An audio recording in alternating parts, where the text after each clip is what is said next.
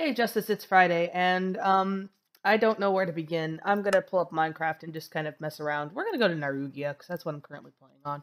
Um, I did get your gifts. I opened them on camera to you. I didn't open them on camera here, obviously, but that's fine. I should probably actually get someplace safe. But thank you, and I'm not gonna bother pulling the poster because I'm probably going to end up like destroying it by accident. So, yeah, I'm gonna not do that.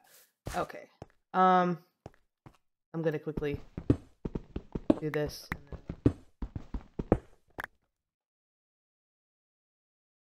then... Nothing shall get to me. Okay, we're good.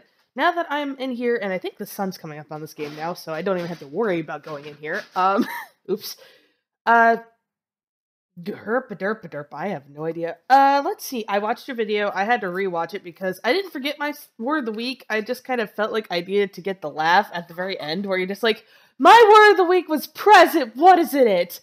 That was probably my favorite part, and I couldn't stop laughing at it. So I felt like giving myself a good laugh before I started this video this morning. It is only 10:50. And I shouldn't be as tired as I am because I've been getting full night's sleep, but for some reason I don't know why, but I haven't been getting good sleep. Like I haven't been sleeping well enough because every time I wake up in the morning, I'm really tired. I don't know if it's just the pillows or what, but my neck's always hurting and I toss and turn throughout the night. But okay, so embarrassing story. I have plenty of those. So, let's see here. I don't know if I told you that one. I will tell you this one, and then I'll tell you a couple other ones, but this one will be the first one because it's the most funny.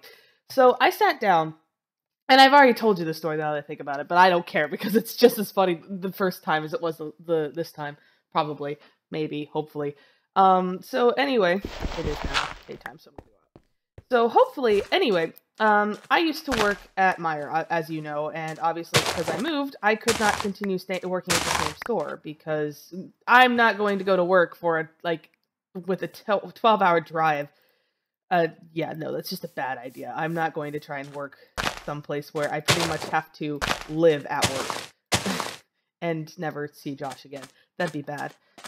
So anyway, what ended up happening was one of the days I was hanging out without Eric because Eric wasn't working. And Eric is one of my good friends from work, as is Victoria. They're both close to my age, and we all kind of just became a really close-knit group of people during the time we worked at Meijer. So what happened was I was sitting there and eating my lunch, just kind of minding my own business, and one of the deli girls comes up to me, and she goes, she happens to ask if it's okay to sit down next to me, and I'm like, yeah, sure, that's fine, I don't mind. And she plops down, and she looks at me, and after a little bit, she asks, so, do you like the guy that you're always around? Are you guys dating? And I just kind of was like, no. And she turned around, she's like, well, do you like him in any way? And I started laughing, because as soon as she asked, I was just like, there's no way this is happening to me. No. And I kind of laughed, and I'm like, no, honey, I'm engaged to somebody else. Please, don't even start. And she, like, got the most embarrassed look on her face, and of course, I'm blushing like mad, because I just wasn't expecting to be asked if I liked Eric or not, because Eric is also, on top of being, a good friend of mine, he's also, recently has discovered or come to terms with being, gay. So, of course, I was busy laughing because it's like, this lady has no idea. And I'm not going to tell her because I can't. That's all confidential. It's something that he's just now coming to terms with. And if I mention it, I don't want Fatala or anybody else to start making fun of him or, avoiding him because we had a couple different people that were at work that, obviously Fatala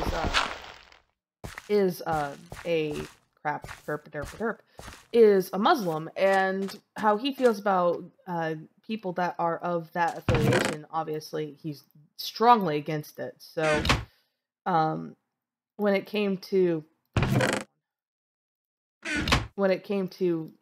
telling people about it, Eric didn't want to because he felt like it would just cause problems, and to an extent I can understand completely why. So that was that, and it was embarrassing because the entire produce department from that point on started acting as if we were dating and just kind of went with it. And every time we were together, it was like, oh, look, the lovebirds are together. Are they going to have dinner? Or are they going out? Like, you know, all that whole entire spiel. And so Eric and I started calling each other. Like, he would come into the prep room in the morning, and he'd come up and be like, hey, boo, how are you doing today? I hope that you're having a great day and everything. And it was just like, oh my God, can we please stop? There was also a point in time where I put love you, boo on his windshield. I wrote him a note and stuck it on his windshield. It was kind of hilarious. So, yeah, that is my embarrassing work story for today. I will probably tell you another one at a later time if you feel like this one wasn't adequate enough. I felt like it was adequate enough because you told an embarrassing work story and I told an embarrassing work story. But that was just kind of what happened. We started being called the couple of produce, so that was entertaining. Anyway, that's all that I have for today, I guess. I really don't really know what to talk about besides that. So I hope that you have a good day, and your word of the week for next week is going to be book. I don't know why. It's probably because I'm staring at the Encyclopedia of Broken Dreams. Anyway, so your word of the week is book, and